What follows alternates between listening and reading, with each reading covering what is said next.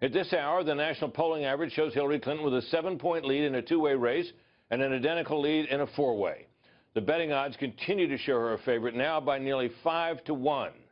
Now, you just saw that real clear average, but many of the polls factored into that have significantly different results. On Thursday, the latest Fox News poll had Hillary Clinton up by 7 points in a four-way race. Then Sunday, an ABC Washington Post poll showed Clinton up by only 4. The roller coaster continues as NBC News and the Wall Street Journal put Clinton up by 11 on the same day. How is this possible, people ask me. Scott Jennings, the political analysis for the George W. Bush White House, joins me now from Louisville, Kentucky. Scott, I hear this all the time. People say these polls are all over the place. How can we believe any of them? They seem to have disproportionate numbers of Democrats in the samples that favor Hillary. What about it? Well, some of the national polling has been noisy. Some of that is racked up to the fact that they use random digit dialing, which can create noise. Very few of the national surveys actually call up a voter file, although some do. The other issue is, when are these polls taken? You can get great variance in results depending on when you're in the field. The final issue, I would say, is that margin of error is not a joke. Margin of error matters a lot. And so if they say their poll is a margin of error of 3 or 3.5 points, that's on each candidate's number. And so you can get some variance in these surveys, and that's why most statistical analysts will tell you, trust the polling averages. And right now the averages point to a Hillary Clinton lead in this race. Yeah, tell me what you mean by causing noise. You said at the beginning of that answer that some of these factors cause noise. Explain that if you could.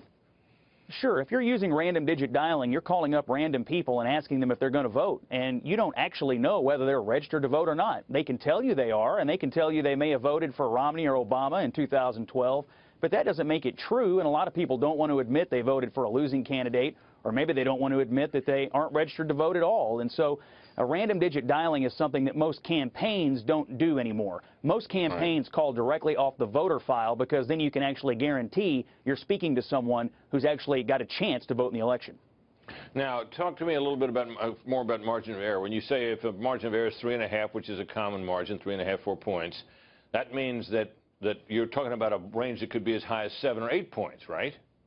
That's exactly right, and that margin of error is on each candidate's number. The margin of error is actually higher on the difference of the two candidates. It's like 1.5 times what the difference is. And so you see a number that says Hillary Clinton is winning 50-45. Well, she could be anywhere from 47-53, and Trump could be anywhere from 42-48. And so a margin of error means something, and it means the candidates are likely to get in that range. And that's why you might see an ABC Washington Post at +4 and somebody else at +11, because the margin would account for most of that variance.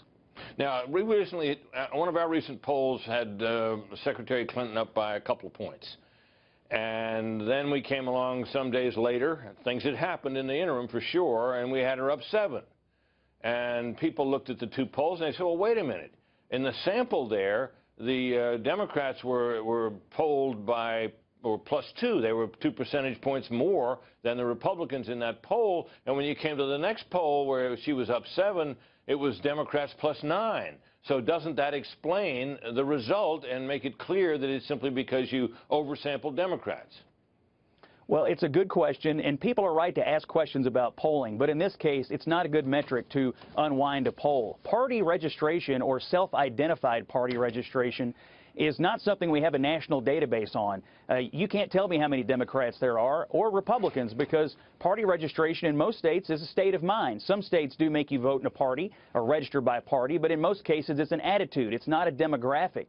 And so the truth is, in most presidential elections since the 1950s, Democrats have had a slight, or in some cases enormous, party identification lead over Republicans, but it hasn't always meant that Republicans lost. In 1980, Democrats had a registration ID of +15, and we know Ronald Reagan won. Democrats led in 84 and 88, and Republicans won.